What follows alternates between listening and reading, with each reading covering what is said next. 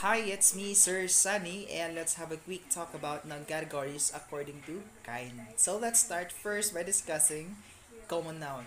So when we say common noun, it is a non-specific name of a person, place, or thing. For example, your teacher, cousins, sisters, colors, and countries.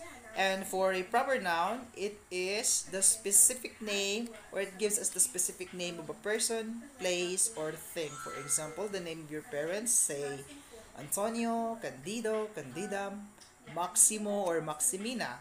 And for a country, it could be Japan, or you could also have the United States of America, or even our country, the Philippines. And for color, to be exact, it could be red, orange, yellow, green, and etc. So I hope you guys have learned something from our quick discussion. So see you in our next quick talk session. So thank you for watching.